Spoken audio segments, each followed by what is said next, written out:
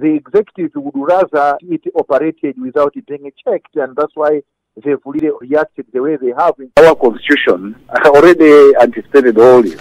It shares power among the branches, and therefore, although it might appear to be a fight for superiority, I don't particularly see it as such. The past 3 months have been historic in Malawi, fundamentally so. There have been 3 months of tossing of ideas and suggestions. Any visitor from outside coming at this time would be extremely impressed. There has been a spectacular show of independence of our 3 arms of government, the executive, the judicature, and indeed the legislature. But the socio-political and economic dilemma around the Zambia maize fiasco has exposed what hitherto may not have been thought in play.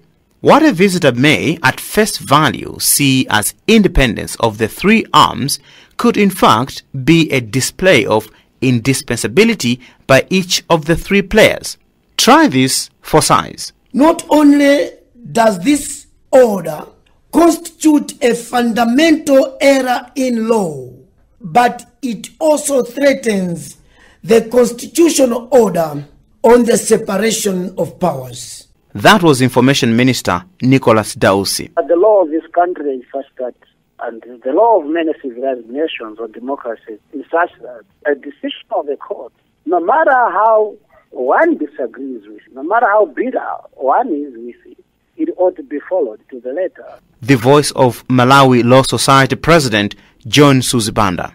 And here's how a member of the Special Parliamentary Committee reacted. If the courts in Malawi have seen and have given an injunction to allow the minister to stop working, and then you as a ministry, you're still working with the minister, are you also not in contempt of court? The official position pronounced by government immediately after the Mzuzu High Court minister's injunction brought to bear realities of the physical situation of the relations between the 3 arms on the ground.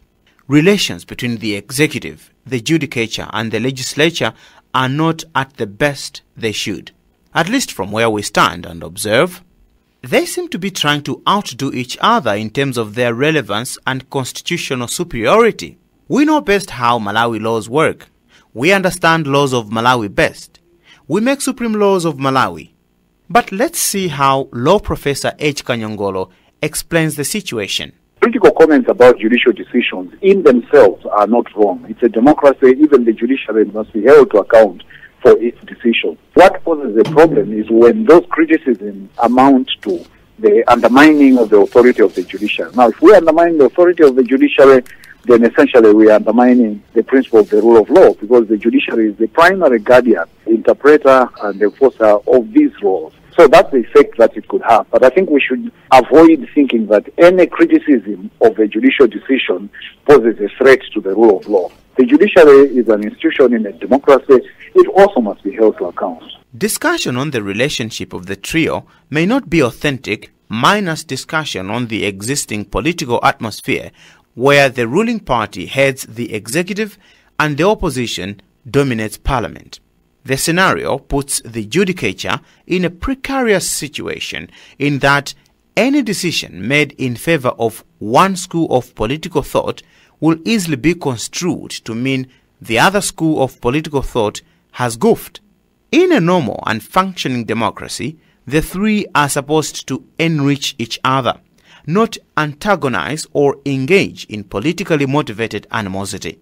Political analyst Dr. Boniface Dulani discusses the present scenario with focus on reactions after Judge John Chira ordered for the first time in this country that a cabinet minister should temporarily stop official duty. In many ways, as much as that what we've seen suggests that these 3 branches of government are in a tug of war, in the actual fact, actually, we are seeing that true independence of the executive from the judiciary, and the judiciary really accepting independence and autonomy from the executive and the legislature, and at the same time the legislature also exerting its own independence and playing really its oversight role by investigating it, even if I think the reactions might give the impression that things are not moving. In her recent social media opinion, a senior and respected government lawyer, Dr. Janet Banda, bluntly disagrees with the ruling by Judge Chira.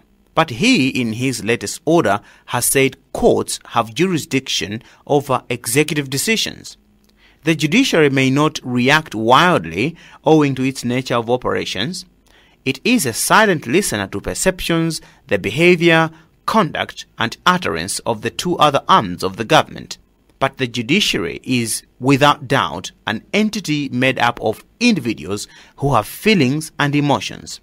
The effect of the executive or the legislature bedeviling the judiciary has potential to prick the negative reaction of some presiding court officers. But how are some citizens looking at the relations between the executive, judicature and legislature in light of how the three entities reacted to concerns on the controversial maize transaction with Zambia? We'll face them head on, and the first question will be to ask in whose interest is government challenging this injunction, because it has been sought by Malawians, representatives of Malawians, and if they are going to challenge it, which Malawians will they be representing? Because the majority of Malawians would want justice to prevail on this matter. What is important, I think, as I'm looking at this, as I'm keenly following as a citizen, is what do we really make of all of this?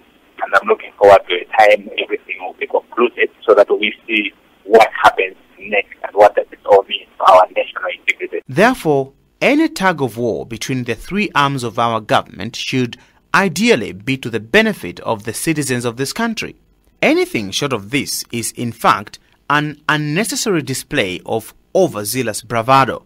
The losers would be the very people the system was designed to serve. The fact that the judiciary is reviewing executive decisions, the fact that parliamentary committees are exercising oversight over the executive, so this is the normal operation of checks and balances. Some individuals, yes, in those branches may be unhappy and may personally feel stressed, but let's not confuse that with the straining of institutional relations. The executive would rather it operated without it being checked, and that's why they've reacted the way they have, including going into court to challenge, I think, the decision by Justice Chira. At the same time, I think the legislature also is trying to exert its own mandate. Not only does this order constitute a fundamental error in law, but it also threatens the constitutional order on the separation of powers.